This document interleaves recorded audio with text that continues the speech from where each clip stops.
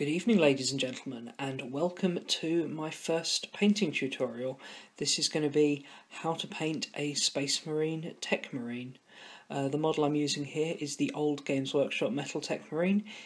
He's on direct order only now. You can't buy him in stores, but he's still readily available online, and is one of the few Space Marine miniatures still available in metal.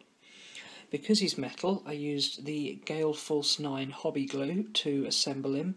I find this works much better than the GW glue. It's got the real sort of high viscosity, really strong hold, works very well for these type of models. And I base coated him with the Citadel Chaos Black spray.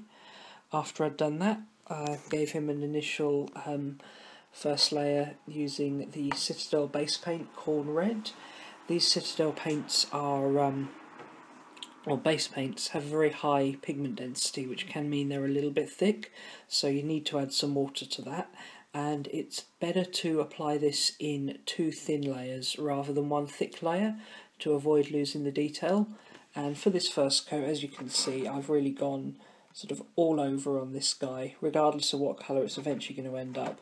This red provides a really solid sort of base coat, and at this stage it doesn't matter if I get it on other bits of the model, because they are eventually going to get painted over anyway. So it's just a nice solid base colour here.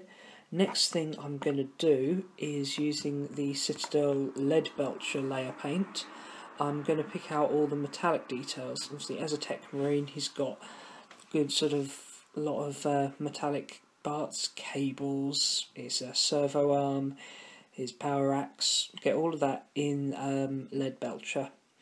So I'll be back in a minute once I've done that. Right guys, welcome back. As you can see, I've now picked out the all the metallic details on this model using leadbelcher. At this stage it's not as important to be perfectly accurate, particularly in the deeper recesses, because we're now going to give this model 2 ink washes. I'm going to start with Citadel Nuln oil, and this is going to be applied very specifically to the silver parts of the model to tone them down and add some shading there. And then I'm going to go on to use agrax earthshade, and this is going to be applied over the whole model. The effect I'm going to be looking for here is that the agrax earthshade will shade the red to give the model some depth, while the nuln oil combined with the agrax earthshade over the metallic parts will make them will sort of take some of the sheen off them initially and give them depth, but also make them look quite oily, because these aren't sort of decorative bits of metal. They're majoritively moving machine parts that are going to be well lubricated and well worn. So yeah, the darker tone for that will just help to make it a little bit more realistic. So I'm going to apply both those colours now, leaving a good amount of time to dry in between, and once it's all dry I'll be back with the next bit. Okay, so now the 2 layers of ink wash have dried. You can see that the model's got a lot more depth to it, with the darkness in the recesses, and the metallic parts are looking a bit more worn and well used. So the next thing we're going to do is start building up the highlighting on the model. And I'm going to start with the metal parts, because this is probably the easiest and simplest thing to highlight on the model. And for this we're just going to give them a dry brush. I'm going to use Games Workshop Necron Compound Dry Paint. As this is one of the dry paints, it's really important not to add any water to it. Just get a small amount on your brush, wipe the majority of it off on a piece of paper, and then just brush it lightly over the metallic areas on the model to give them a nice highlight. So I'll be back in a minute when I've done that. Right, so now the metallic parts on the techmarine are looking nice and shiny. It's time to go on to working on the main armour. Now this has already got base coat and shade on it, so it's time for 2 layers to build up the highlight. First we're going to go back to the Khorne Red over the majority of the armour panels, just leaving a small amount of the agrax earthshade still showing in the recesses. That's then going to get a final highlight on the edges with wazzdakka red, but I'm not going to apply that until I've almost finished the model. After we do the khorne red, we're going to do the other details and then come back and do the wazzdakka red at the end. So I'll be back in a minute once we've done the khorne red layer. Okay, so with the layer of khorne red applied, you can see that the armour panels are looking a bit brighter, but you can still see the depth of shadow in the recesses. You may notice that his shoulder pad on his bolt pistol side hasn't really been highlighted properly. That's because this is going to be a different colour. Techmarines generally keep one shoulder pad in the colour of their chapter, so that will be done in salamander colours. Before I do any more highlighting to the armour, I'm going to pick out some of the other colours that are going to be on there. So we're going to use abbadon black for a lot of the cog patterns and the general armour details that are going to be black. Then on the shoulder pad rim, on the side that's going to bear the chapter colours, we're going to use waaagh flesh to base coat for the green. And then any bits that need to be white on the mechanicum symbol, I'm going to base coat with a grey tone to start with, and that's going to be dawnstone. So I'm going to apply those three colours to the model and be back in a minute. Now with those secondary colours base coated, we're then going to add some ulthwan grey to the grey parts to bring them up much closer to white, just leaving a little bit of the dawnstone showing in the recesses, and warpstone glow to the green part of the shoulder pad to bring that into line with the main colour in my salamander army, just leaving a little bit of the darker green showing through. I'm back in a minute once I've done that. Okay, both of those colours are now applied, and but actually took 2 coats to do them, which is absolutely fine. It's always better to do 2 thin coats rather than 1 thick coat. Give you a much nicer finishing result, and that's often the way you need to do with some of these thinner, brighter colours. Now I'm going to go on and paint in his eye lenses and some of the like the scanning devices on his helmet. Normally I would do these in a red colour, but because the rest of the model's red, they would really not stand out at all. So I'm going to use green for these. I'm going to start off by basing them in warpstone glow. I'm going to do the eyes and any other sort of little scanning lights and devices on the model. So I'll be back in a minute once that's done. Next I'm going to paint a layer of moot green over about 2/3 of the eyes and the scanners that I've already painted in warpstone glow. This is to start to give those areas a little bit of a glow.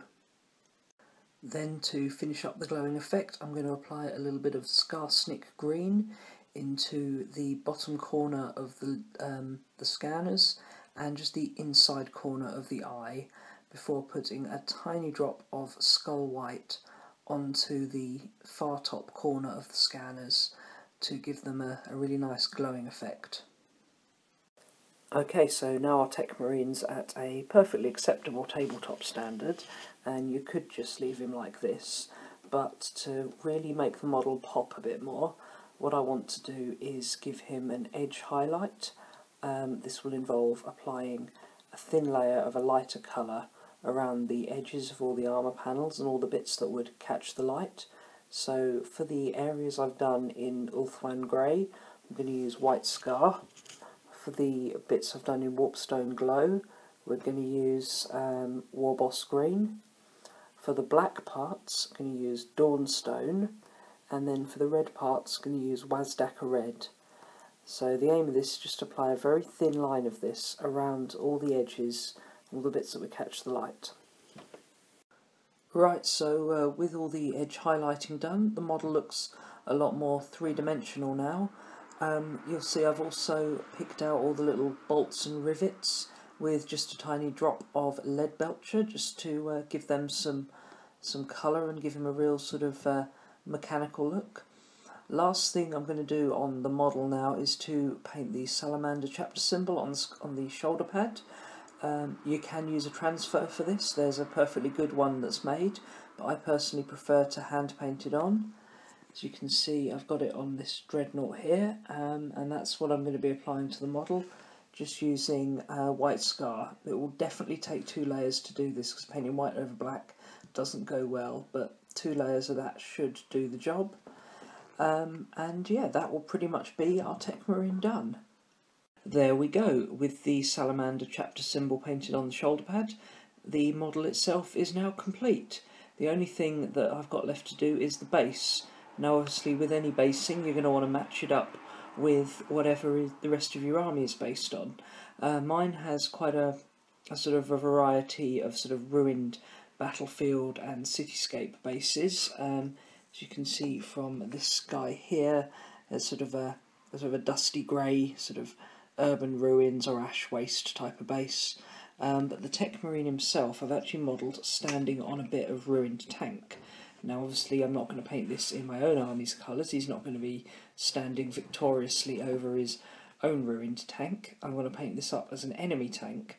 And I'm actually going to paint it as if it was from the Night Lords chapter of Chaos, the Night Lords Legion of Chaos Space Marines. So the metallic parts I'm going to do in my normal metal scheme, and then we're going to use Necron Abyss as the main colour and give it a very thin edge highlight of Techless Blue, just to make that look like Night Lords Chaos Space Marines. And that will pretty much finish up this model. There we go, with the base done, this techmarine is now completely finished. In addition to what I said I was going to do on the base, I ended up giving it a wash of nuln oil as well, just to darken it down that little bit more. But yeah, there we go, that's him finished.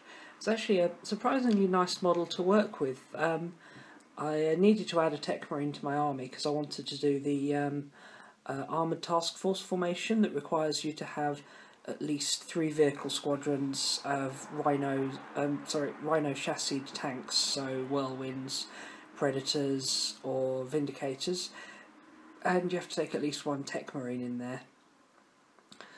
So that's why I did him, but actually very nice model considering it was brought out in like 1992 or 93, so we're talking about a model that's over 20 years old, but and metal, which is generally not considered the best thing these days compared to the modern plastics. It's actually went together very nicely, not much in the way of flash, and certainly better than the fine cast stuff that's coming out at the moment. But yeah, that's my techmarine. Hope you like this video. If you do, let me know and I'll make more. Bye.